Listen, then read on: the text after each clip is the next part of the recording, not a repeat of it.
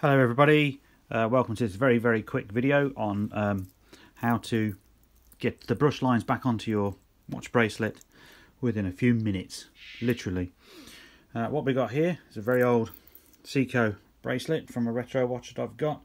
As you can see, it's got some marks and scratches on there, but it's also lost its sort of lines.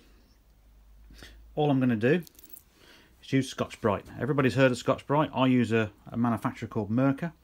Make sure you get some fine Scotch-Brite.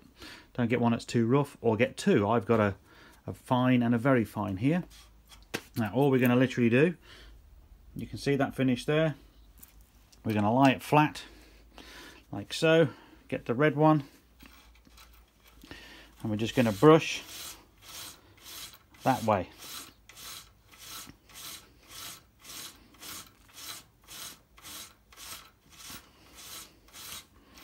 Instantly there is a change.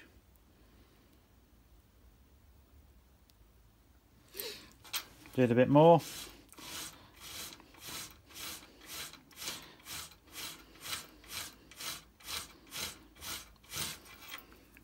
And that's already improved.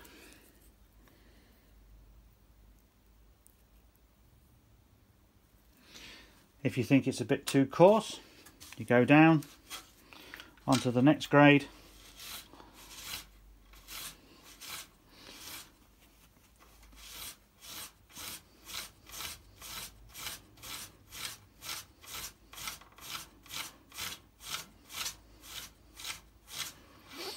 Like so. That's more or less brought it back to shine again. I prefer a more of a matte finish.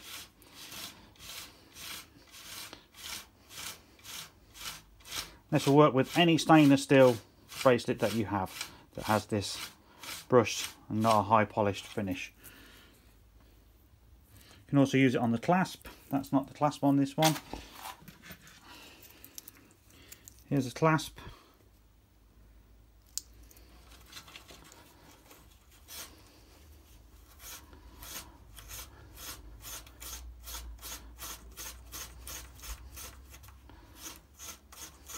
Now you're not going to get rid of all deep scratches, you're just trying to put the lines back on and improve it a little bit.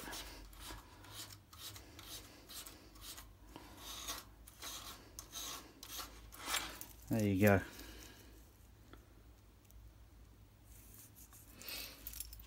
And that's it.